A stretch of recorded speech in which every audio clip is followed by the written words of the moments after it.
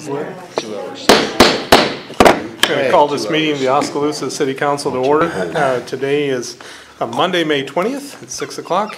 Let's start with the invocation. The invitation's been made to the Oskaloosa Gateway Church of the Nazarene. Not sure if they're here tonight. If not, would you pray with me? As we assemble here tonight, we thank you for the blessing of the people in the room. We've all felt your call to be part of the future of Oskaloosa and acknowledge the need for your guidance. For the council members and staff here, we ask Heavenly Father that you bless us. Give us quiet and considerate attitudes, well thought out deliberations, and ultimately decisions that are best for the long-term future of the city of Oskaloosa. Heavenly Father, we thank you for those in the audience here and watching the broadcasts. We thank you for leaders of businesses and organizations who have the vision and commitment to help the city, the countless volunteers who are motivated to help, and for the informed citizens who have given us the privilege of their trust and support. So tonight we have assembled a group of people who are making a difference in the long-term future of Oskaloosa.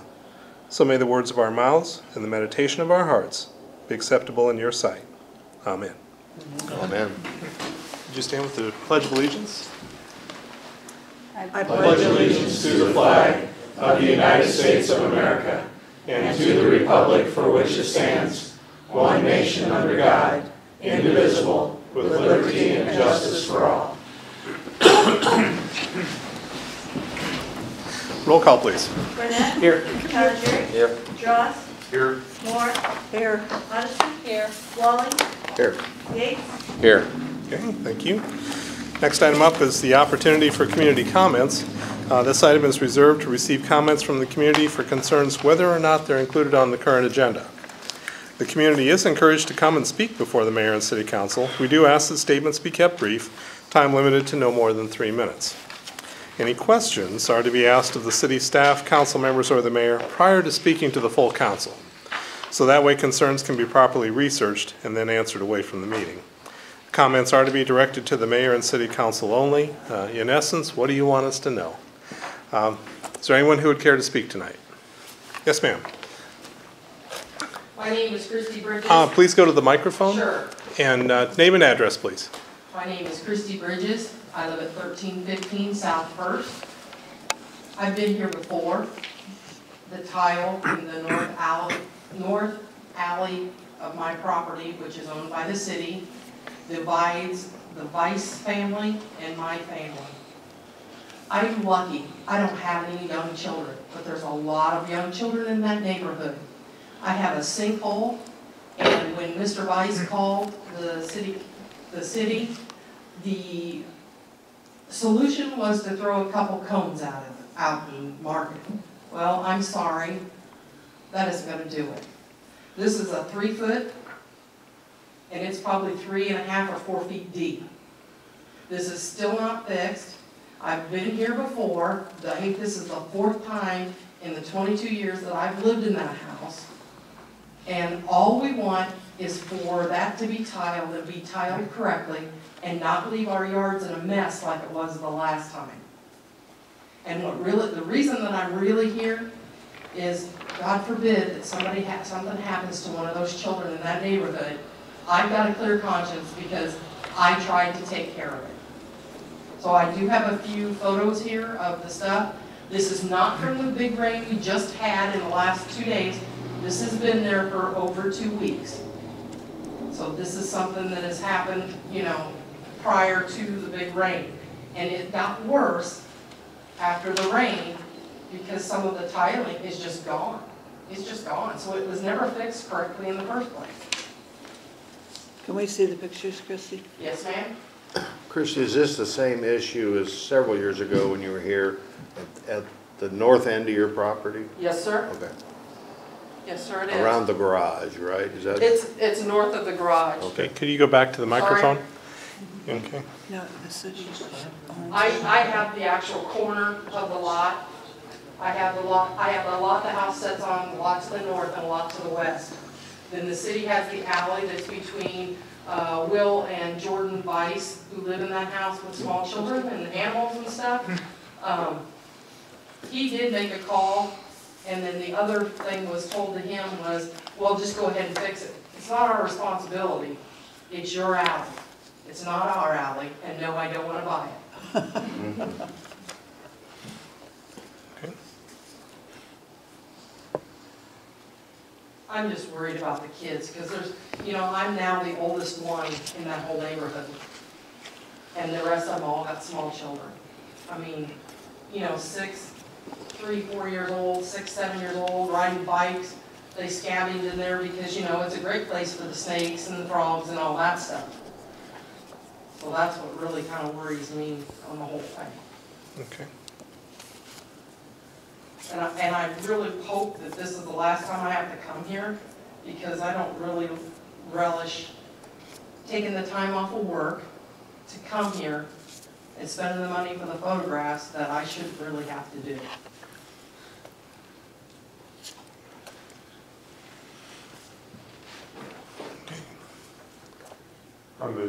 On your lot, which corner, where's the location?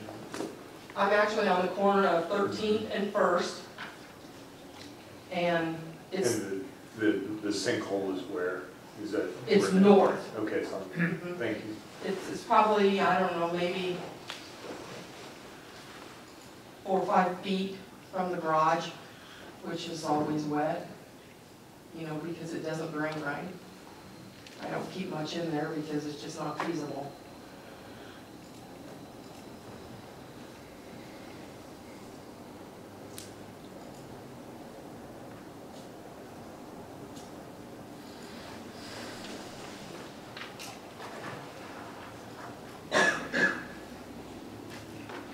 The one that you have in the blue is where Will and Jordan Weiss live. And then that is my garage here on the left. And the sinkhole is about where that, I think it's a phone or fiber optic, right? Yes. It's just a little bit right in there. Yep. I'm afraid to get too close to it because I don't know how stable it really is.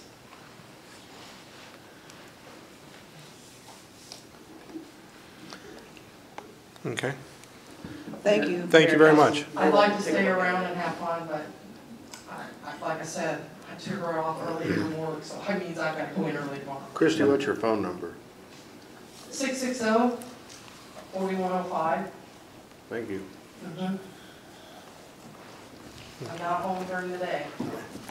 So, I'm not thank you either. very much, I appreciate Okay. it. Thank you. I have copies, if you want to keep them, you can. We'll get them, Mike. Thank you. Thanks, Thank you. Christie. Thank you. Is there anyone else who would like to speak tonight? Okay, seeing none, move on. Next item up is the consent agenda. These are all items that are pretty much routine in nature.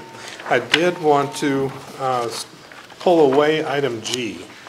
This is the one that has to do with the approval of the pay application of $138,000, $138,367.50 to be exact, to Musco Lighting for the new street lighting on the South D reconstruction project. Councilman Yates is an officer with the corporation and needs to abstain from that one. And so I suspect he might want to support everything else on the consent agenda. Your call, of course. Can I ask a question on, Okay, item F. yeah, what are the hours gonna be for the Okay. extended service? Yeah, this Will is, that involve music or? yep, to clarify for our audience, this is a request from Rock Island Tap at 206 Rock Island Avenue to extend the outdoor service area for an event on June 1st and 2nd. It doesn't say in the council provided documents what the hours will be. If it's something that they're going to be open till midnight, or if it's something that can be. And will there be any outdoor music? That's the Yeah. complaint the neighbors always have. I'm not speaking for or against at the moment, but it's the same event they've had now for, even when Duffy was there, they had it. Yeah, Okay. it involves motorcycles. So if that's the case, then yeah, that you'd include outdoor music. Yeah, that's one. Yeah, I don't have any details. Do you have anything? I don't have the hours though. Yeah. And memory is failing me as far as when things had to quiet down, and that sort of thing too. Well, we had some guidelines on there. Yeah, so they're not here in the audience to support this, to ask questions. I'm not against it, I just want to know for the neighbors in the neighborhood what time the noise. Well, Or they get contacted. maybe we could do this, that, how about if we put the caveat in there that it would be the same rules as last year? As in that's great, good idea. Okay, And I do think that was their request. okay. Okay, Okay, so that doesn't require a motion then probably, since that's the understanding we're working with. okay. Okay.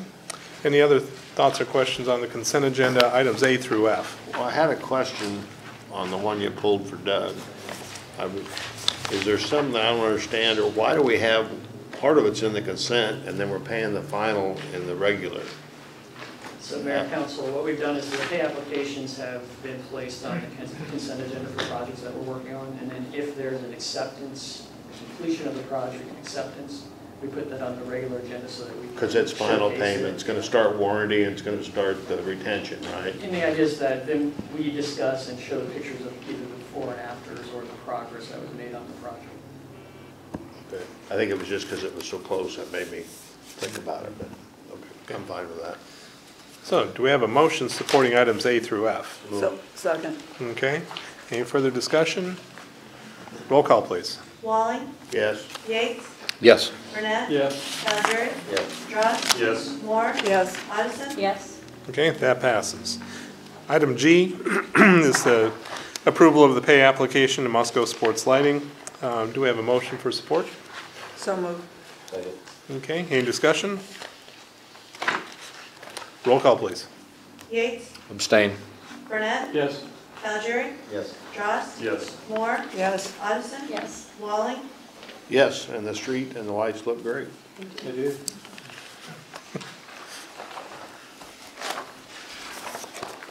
Okay, that passes. Getting into the regular agenda, item A is a presentation from the Oskaloosa High School project-based learning class. The description that we have, City Manager's Office was contacted by Oskaloosa High School teacher Autumn Reisetter in February to discuss a project-based learning opportunity her class was going to undertake.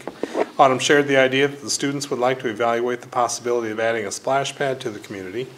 The students would do all the necessary research, come up with the proposals, and then share their findings at a later date. On April 3rd, the students completed their work and shared the 3 concepts for community splash pads. And after the presentations, Mrs. Reichetter was asked if she would be interested in sharing the students' work with the mayor and city council, and she agreed. At that point, I'll give the floor to you.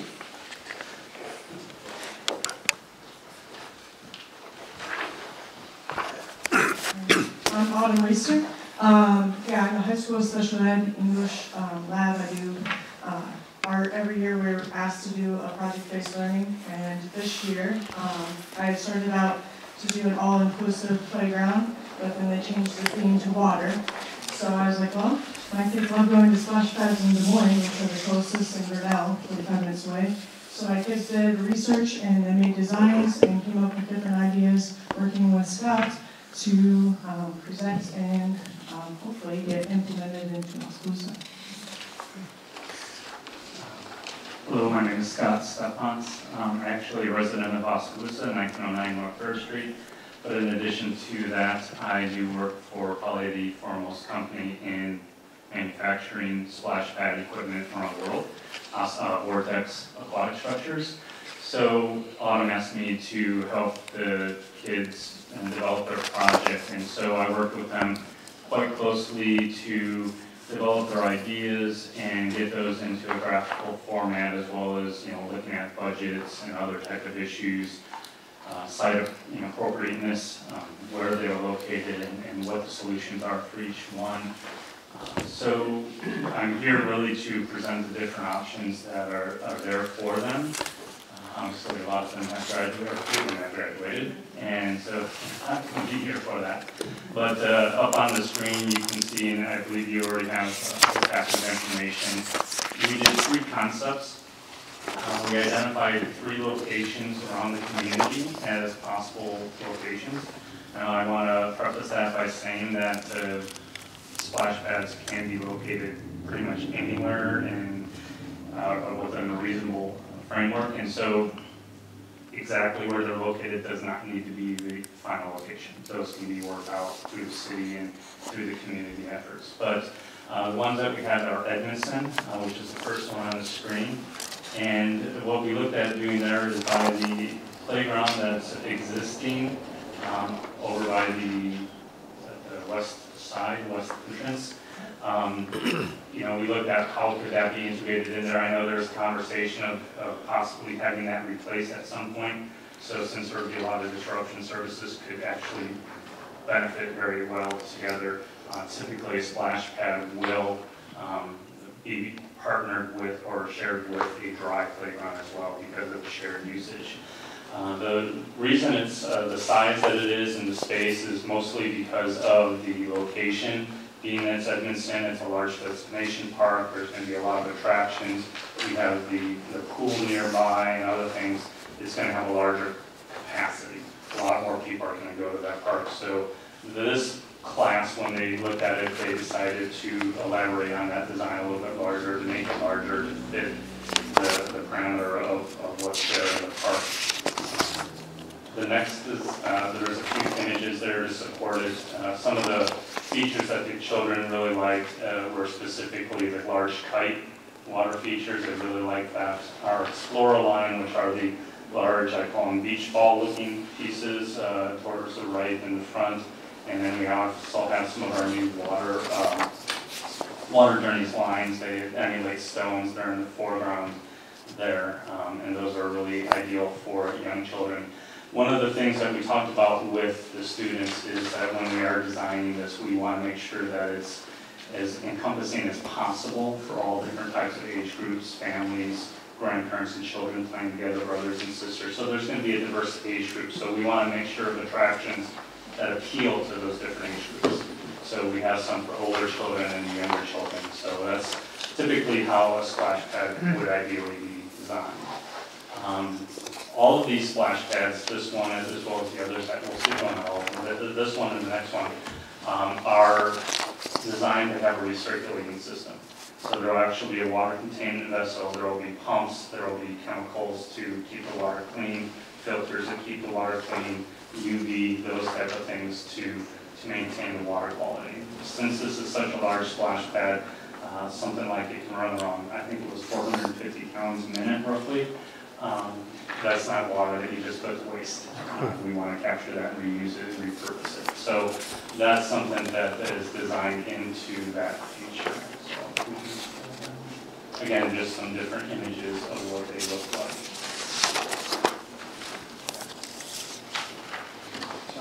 The one mentioned is the bucket. There's a large dumping bucket on there. It's an iconic attraction. A lot of kids love that. A lot of families love it. It gets a large volume water dumping on it. It draws people to that area, so it's very iconic. It's really neat. And we did put the City of Oskaloosa's logo on there. That was kids wanted to do. And so these are still pictures, but that was a question that had entered my mind. Is this something that fills up and then falls over to push that large volume? And yeah, so there's the blue pipe at the top is the fill, and there's a counterweight in the bucket. So once it reaches a certain volume, it'll tip over, and then you can see the yellow is representative of the shed roof. It's actually a clear acrylic-like material. Polycarbonate-like material that the water hits and then sheds off, and it actually has a slight upturn to it, so it throws the water up a little bit to give it a little more pizzazz.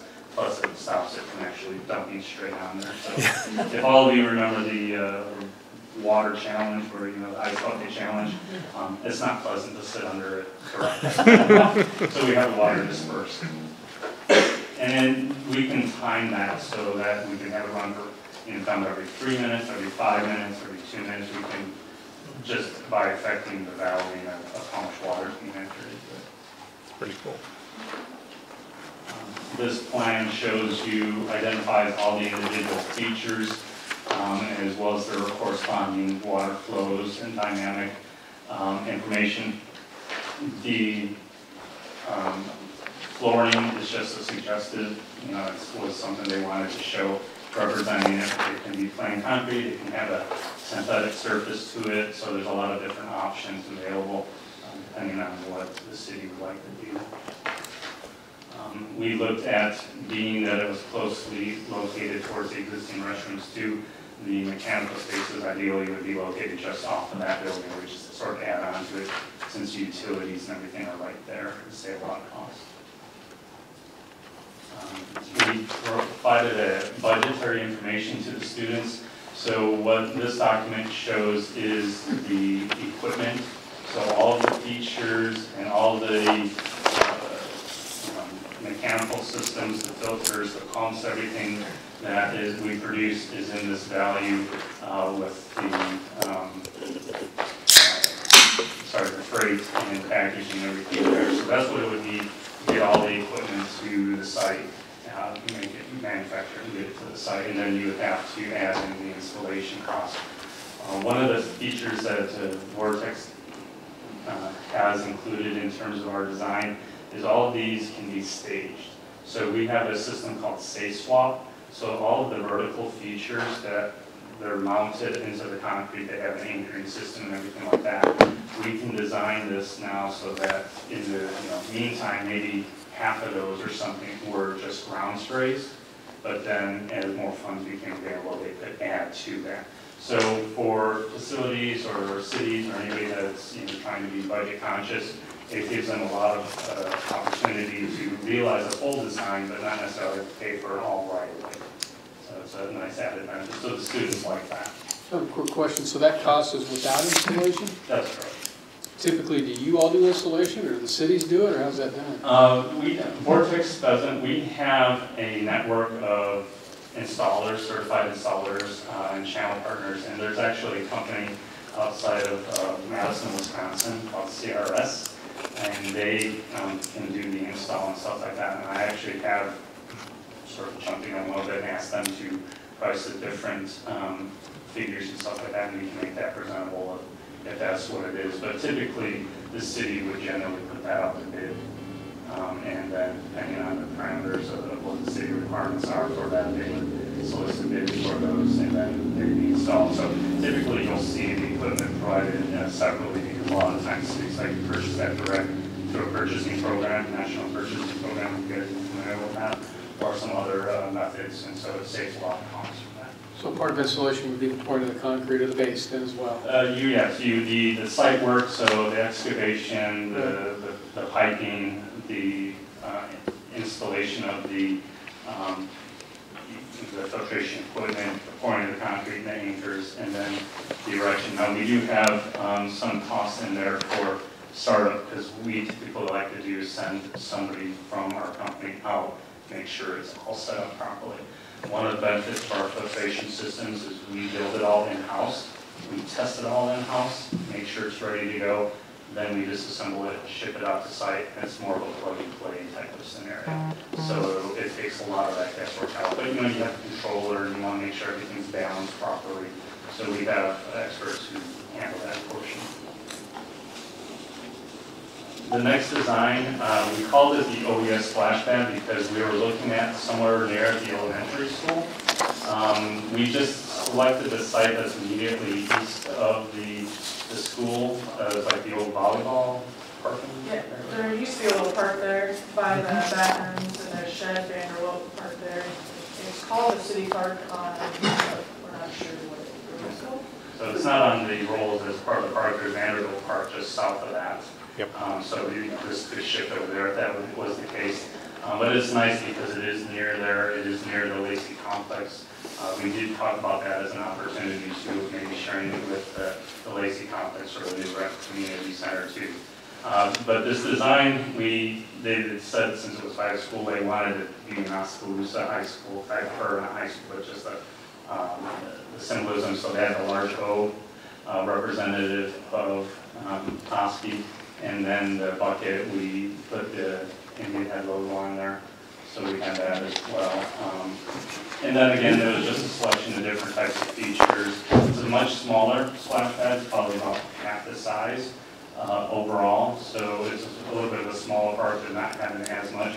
But again, these can develop, we could take the best parts of all the different ideas and put them together into a final design. It's very following that. So the operation, typically the splash pad, is that the city will set it for hours of operation. So during the summer, it can be operating from 10 a.m. till 8 p.m. if they wanted to. And then the controller will actually shut everything off so that we have an activator so kids will come up and touch it. The water will flow for a period of time, then shut off. If the system shut down after those hours of operation, it won't do anything. And the activators, typically what'll happen, like I said, is it's sequenced, so they'll touch it, it'll turn on, different features will come on and off after whatever program that we decide, and then it'll shut off after like maybe a 4 or 5 minute period. And then they have to go back and start it again. And that way, it's not giving a false perception that performs water all over the place, plus nobody's there, it shouldn't be used. Another thing that we typically include in all of these is what's called a rain diverter system. So the main drain that's on the splash pad, what happens is during operation, the water's funneled back to the holding tank where it's treated and circulated. But if a rain event happens, once the timer sets off, there's a valve that'll switch, and it'll actually take any water that then, like a rain event, and actually put it to storm. So that way we're not disrupting the balance of the water in the holding tank, and so making sure that we're not wasting a lot of chemicals or water from that perspective. So again, another budgetary price for the equipment and features that's associated with that. And then the last design, one of the classes wanted to do something out of the city square, and obviously I have the benefit of being on the Historic Preservation Commission, so I was like, well, that's an interesting concept. So, but we carried through with it so they could see what the options are. Now, what you see on the plan is really interesting. So we superimposed the splash pad on the park, so it wouldn't really have much of a disruption to the area, but it would change it slightly. But I know there was conversations at one time, what if South First was closed off and became a pedestrian mall type of situation? That would be a really good location that could be shifted out that way. The design, however, was such that it's all ground based. There's no vertical features, it's all just ground features, so that it's during when it's not operating, you wouldn't really even notice it except to notice the nozzles. The other aspect of this is it is a fountain that we can tie it with lights and music, which would really tie well into the whole theme and identity of what Oskaloosa is. So we can actually have this running at night and have a visual display, very much like what is in an urban environment, a city of some sort. I actually had ideas at one time in my head of like if we had a ring of them around the bandstand, so when the band's playing on Thursday nights and the water's going to this music, I thought that'd be fantastic. But so the kids really had a lot of fun with this one. Being that it is the city square and we wanted to be unobtrusive as possible, we really reduced it in size and scale just so it'd be more architectural in look and feel, though it still does have the same amount of fun. The difference on this one is that it is such a low flow and very low volume of water. Typically something like this would be a flow through. So in which cases we wouldn't capture the water and treat it because it's not a lot of water being wasted. Because otherwise you're paying a lot more for the equipment and filter than you would for the cost of the water. Again, that design can always be adapted and changed to whatever the city would like to do. Other things we've done with those is we don't like to see that water just go to waste either. So we develop systems where it's a recapture and repurpose. So maybe that water could go to a holding tank that's used for subsurface irrigation or some other purpose like that. So we have done those type of systems in the past as well. And that could maybe be used to water the grass and supplement the irrigation for the park itself. And again, being that it is the smaller of the three projects, it definitely has the lower costs associated with it. So at that point, again, we have different ideas, concepts. The kids did a fantastic job. They had a lot of fun with it, I think. But if there's any questions you have of me, I'm definitely willing to take that, or maybe Robin, if you have any questions in the class. Questions that come to my mind. You mentioned a recycling of water for the first two, but that's water that's being thrown up in the air. There's probably some evaporation. Is there a consumption amount that we could expect? Yeah, it's not that great. It's obviously environmental in nature. So if we have a very hot, dry summer, you're going to lose more from evaporation and transpiration from that aspect of it. But since a majority of the volume of the water is in a tank in the ground that's treated and recirculated, it's not evaporating. So it's not like it's open body water. It's just a little bit of aerosolization. You're actually going to get more carry out of people with water on their clothes. So our child will run through if they're fully clothed, but carry out maybe a gallon of water with them, and then they'll drip in mom's car. That type of situation. But it's not a lot. Typically, any of these systems will only have like a 1-inch line that goes into the tank, and the system tells it it's got a float valve in there, and it recognizes when the water level drops. Depending on what's happening in there, the volume of water will change. I've actually included in the documents a couple Excel spreadsheets that we share with our clients that give them the ability to start to input the different numbers, and we can help with that again and say, okay, we had it on a recirculation system, how much water is going to be used, how much is that going to cost, what's the most likelihood of how much water is going to be wasted per week. But it also depends on how busy it is. So, obviously on the weekends, you're going to have a lot more children out there. Water's going to be circulating a lot faster and a lot more often. Whereas if it's in the middle of the week, maybe not as much.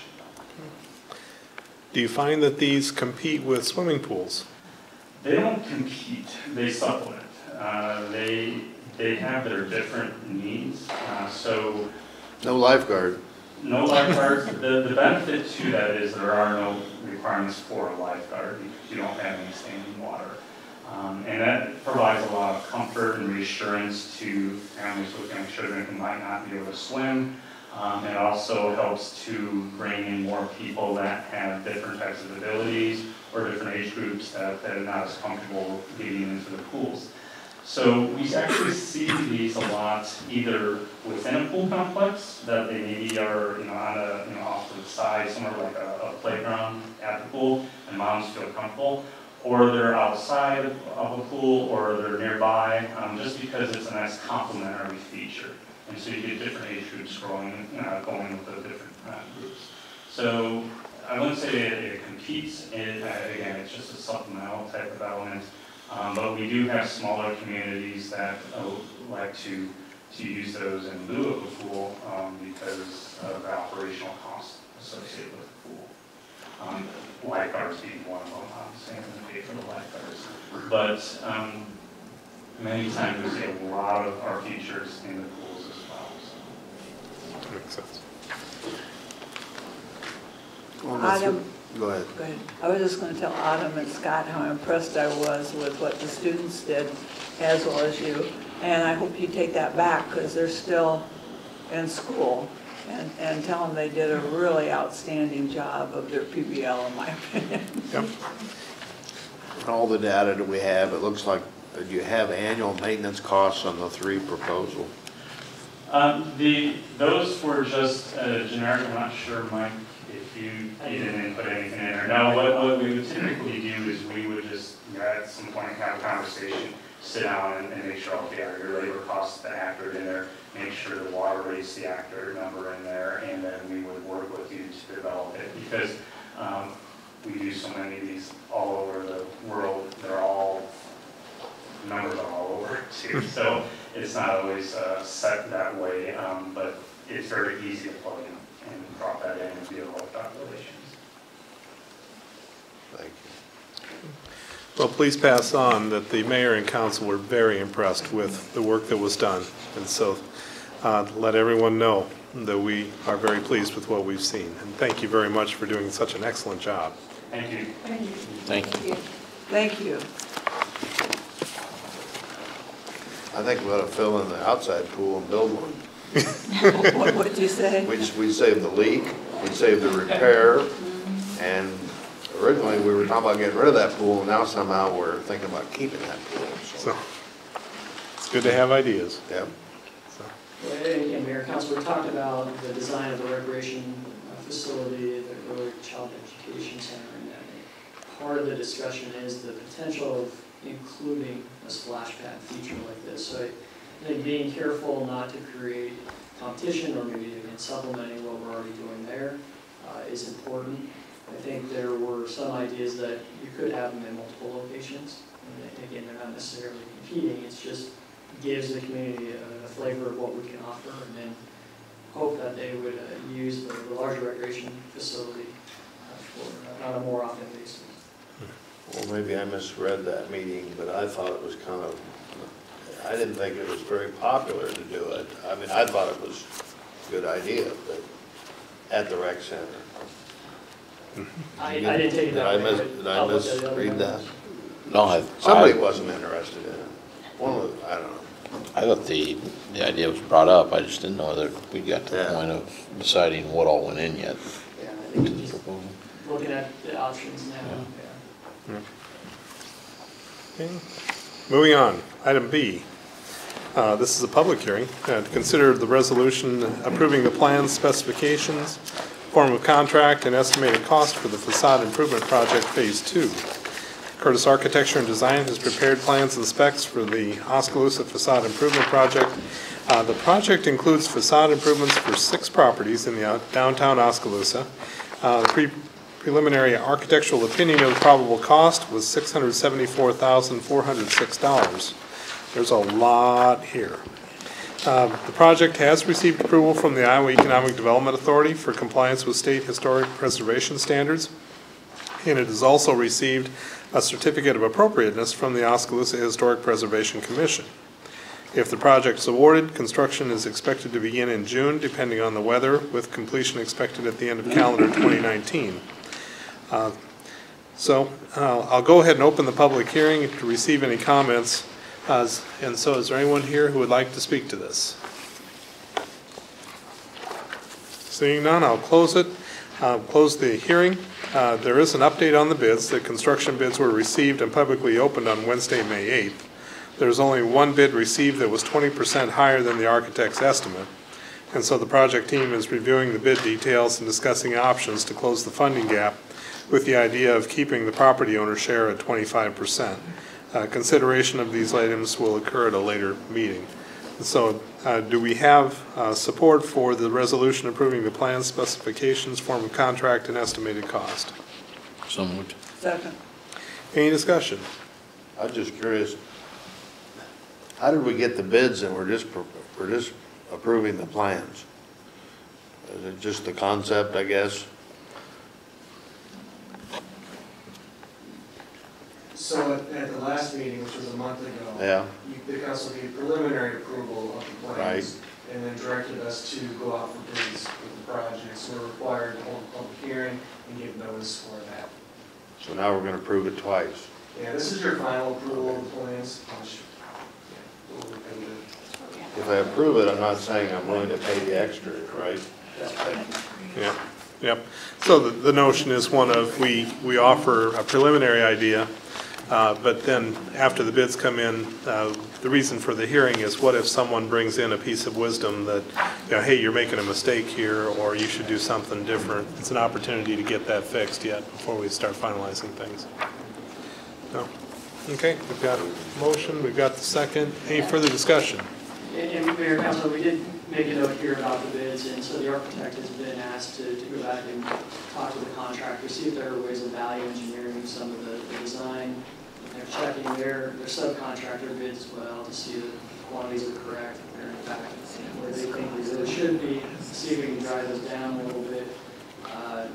The last facade phase, we asked the Daily Trust for funding to help keep the property owners whole. I don't know if that'll necessarily be on the table this time, but we could reach out to them again. There could be just an additional request. We already expect to ask the state for additional grant funds that are available.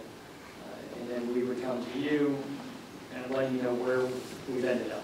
And there may be a need for the city to contribute further for this project to happen, or there have been other places that will place the additional increased cost on the property owners themselves. So that's an option as well. I'm curious, I've forgotten, how much does the block grant cover of this? We requested $450,000. Correct. And we're eligible for an additional $50,000.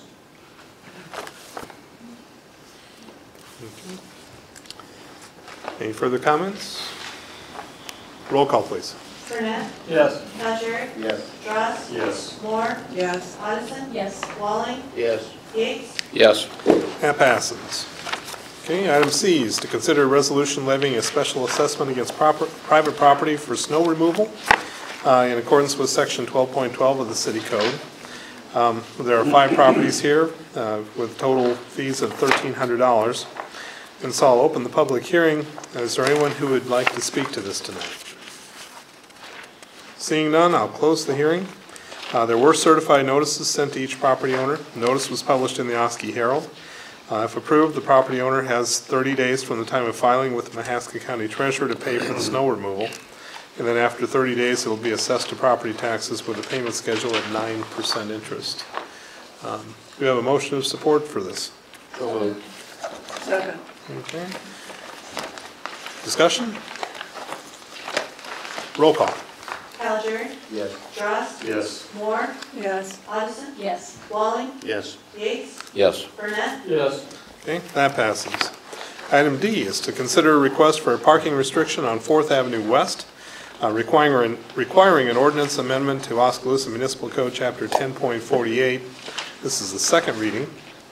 The property owner of 815 4th Avenue West, Jeffrey Shelton, has requested the parking restriction in the 800 block on 4th Avenue West. He complained that he's had difficulty exiting from his driveway when there are parked vehicles on the roadway. And he also indicated the garbage and delivery drivers are unable to turn around at his driveway and are forced to back up on A Avenue West towards South H Street.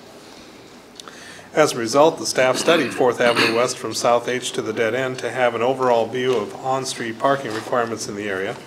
The study corridor is a local residential street with low traffic volumes.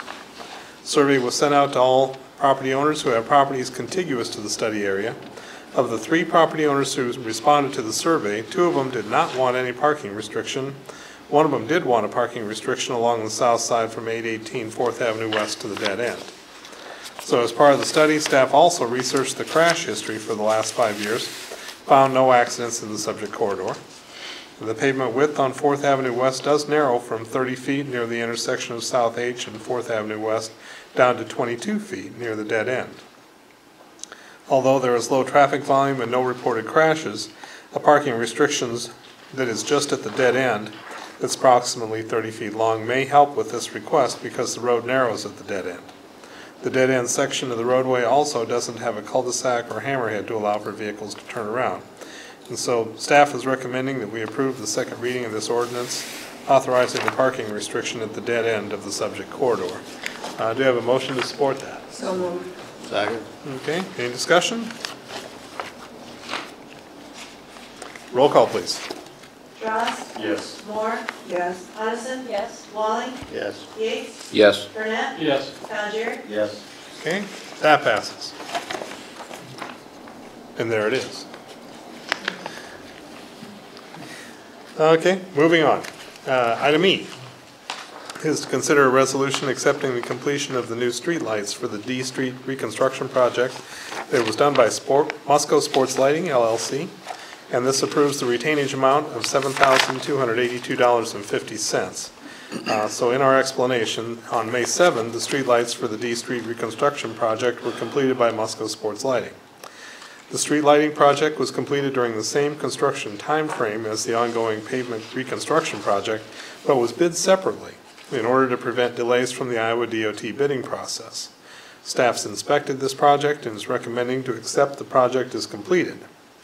The scope of the project includes all the work associated with the construction of 11 new street poles on D Street between A Avenue West and the east-west alley that's south of 2nd Avenue West. Final contract amount of the project was $145,650, and that was after a net decrease of $13,350, namely 8.4%, from the original contract amount, which was $159,000 and awarded on the May 7, 2018 City Council meeting. The total cost of the project in the amount of $145,650 included a 5% retainage in the amount of $7,282.50. With City Council approval, this project will be accepted as complete. Approval of the completion of the project activates the warranties for the project and authorizes the release of the retainage in the amount of $7,282.50 30 days after the project is accepted if no claims are filed against the project. Total cost breakdown is listed here in the agenda. Do we have a motion supporting the acceptance of this project? So moved. Second. Okay, any discussion? I'm just impressed that they found a day that they could take a picture when the sun was shining. So, Isn't that beautiful? I'm impressed by that. These lights look great. It looks even better when there's pretty blue sky like that. So. They work. We believe they work, yes. You got to put a quarter in, but. I'll try to get it right. He's abstaining. Yeah. Roll call, please. Moore? Yes. Addison? Yes. Walling? Yes. Yates? Abstain due to my role with Musco. Burnett? Yes. Jerry? Yes. Dress? Yes. That passes. Okay. Gets us to the end of the regular agenda. Reports from city staff. City manager, anything? Nothing at this time. Okay. City clerk, anything? No, sir. City attorney, anything? Nothing, thank you. Okay. Moving on to the council members. How about if we start down with Bob Drost? Congratulations to the class in 2019 in Oski. Graduation yesterday, quite a class. A little partial to that as was Councilman Yates. And our city clerk. And the city clerk, absolutely. So congratulations to them, best of luck with all they've got going on. Joe? I have nothing. Diane? No, thank you. I want to repeat that same thing. Great class. It's going to make the rest of them feel like you didn't appreciate them too much. I do, but every year I think, can they get better? And it seems like every year they get a little better, which really makes me proud. Doug? Nothing nicer. Tom? Well, I could say third, but that you did a good job, Bob, starting to the kids. On Carbonate Road, and Mike, we already talked about the reflectors, but we're still having storm water issues in the big rains. But yes, if we could get, I think all we need is a couple of the tile jetted or something. So I don't have to hear about, we don't have storm sewers, but we don't have city sewer either. But we couldn't get the storm, water clear across the road. Okay, thank you. And on Christie Bridges' point, I assume we're going to follow up on that. I think the sinkhole does concern me, both with the little kids, but I'm not sure, and Achilles probably knows what's going on North 11th, but, we've had a lot of sinkholes here lately. We're building on a coal mine, and there's 3 yards that have sunk out of sight. They've been working there for weeks now, filling those back up, pumping concrete in them and all that, so sinkholes are an issue. So if it's just poor drainage tile and it's eroded away, it shouldn't be a big deal. But if there is something under there, we ought to try to figure that out. And Tom, if I can jump in on that. I'm president of the Board of Health, and at our last meeting, Eric Durski was talking about, they have had some sinkholes develop along North 11th. Trying to think, funding's coming from the county or the state. In any event, those have been, the state might correct me. Those have been filled in. My understanding is those have been addressed. But typically, it's something like that where you're having sinkholes per se coming from old mines. There are some state programs that come in to address that. That's why I'm saying we should look into it, yeah. And those have been major, and we just make sure this isn't gonna be major, and hopefully it's a small thing and we can fix it. And she has been here before about that, but it's been, I guess she might have called recently, but I'm pretty sure it's been 3 or 4 years. It predates me, I've seen it since Yeah, because I think Public Works was under a different person. Okay. Steve, anything? No, sir. Okay. And I've got nothing new as well. With that, do we have a motion to adjourn? So moved. Second. Okay, all in favor say aye. Aye. We're adjourned.